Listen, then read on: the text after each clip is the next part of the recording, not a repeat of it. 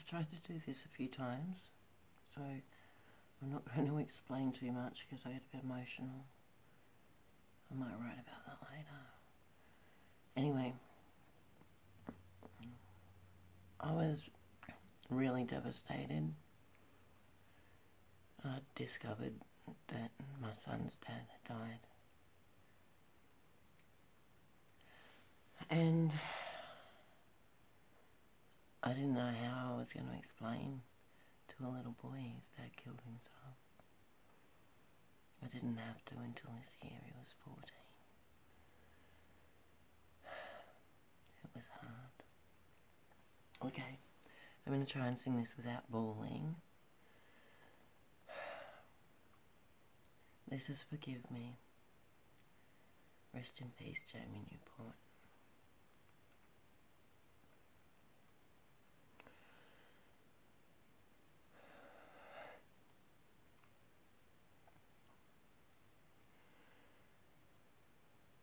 Oh, my son, look at what I've done. But I am learning still, know that I am learning still. And oh, my wife, you are my life, and I am burning still, know that I am burning for you still. And all of my light is for you, and home's anywhere you are too. So take this one fallen man on his knees, beg him please, forgive me. Oh my God, how you made it hard not to pick the apple, and Lord, I long to give it back, and I was on shaky land, lost and unsure. I opened my hand, and she held it like sinking sand. And all of my light is for you, and home's anywhere you are too. So take this one fallen man on his knees, say him please, forgive me, forgive me, forgive me,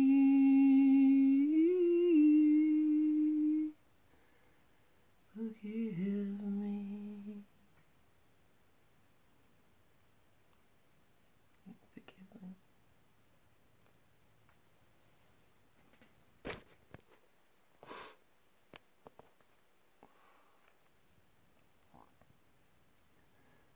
Even when people are screaming out for help, they don't get the right help. They need advocates. They need people that knew them before the event, that put them in devastation.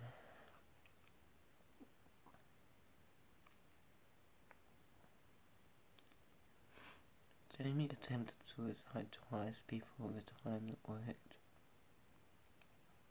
3 different ways. Was within the last 6 months, probably more like just 3 months. there were complications medically that was proven that did affect him, and also measures were taken to rectify those problems to fix that situation so it doesn't happen for anyone else. Jamie suffered mental health issues all his life. He told me a fair bit. He didn't actually tell me what happened. Something happened at the school that he went to. By the time he was 13, he was using speed. When I met him, he was 25 and I was 30.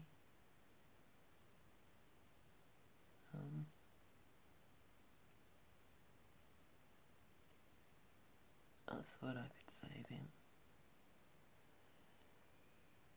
I thought happiness would stop him wanting to use the drug. I didn't understand it. I wasn't surrounded by it. I was really surprised coming to the country that it was everywhere. It really fucks people up. Even the people that justify it. Jamie justified it. He couldn't handle death. When he was a teenager, he witnessed his best friend die. I know a few of you watching this might have known Turtle. I didn't. I did meet the Fowler family. Some of them seem like nice people. Anyway,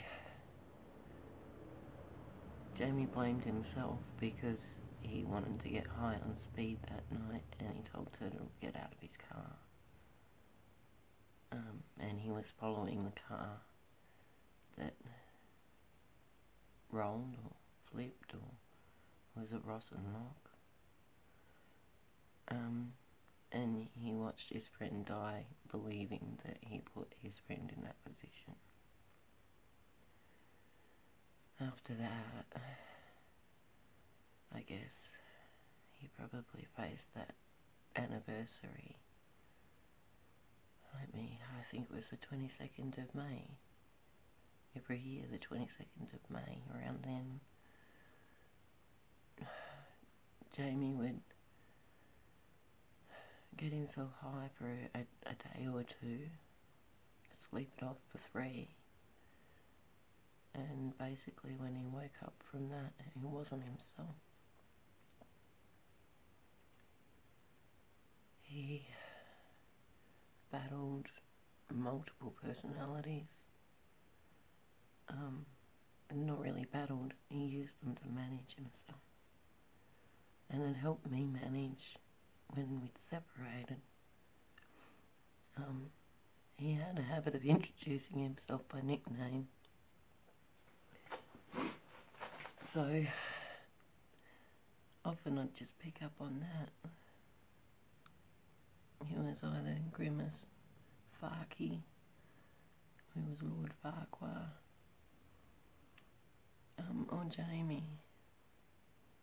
Jamie the proud Italian daddy.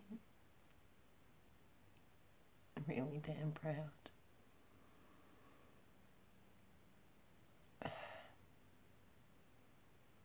Practical joker. Big rolling smile. The drugs made him put on a heap of weight. The medications that the doctors gave him to treat his symptoms for the drug abuse that was treating the symptoms for all of the grief in his childhood. Anyway, this is going to go on for more than 10 minutes if I don't shut up soon. I've learned over time that people going through mental problems really do need advocates, and if you can't do it for them, you need to find someone that can, because they can't see they need it. Often they can't see that their situation's not wrong. Jamie actually thought that the whole world was going nuts when we would be concerned. Anyway, take care and keep an eye out for each other. Love you, world.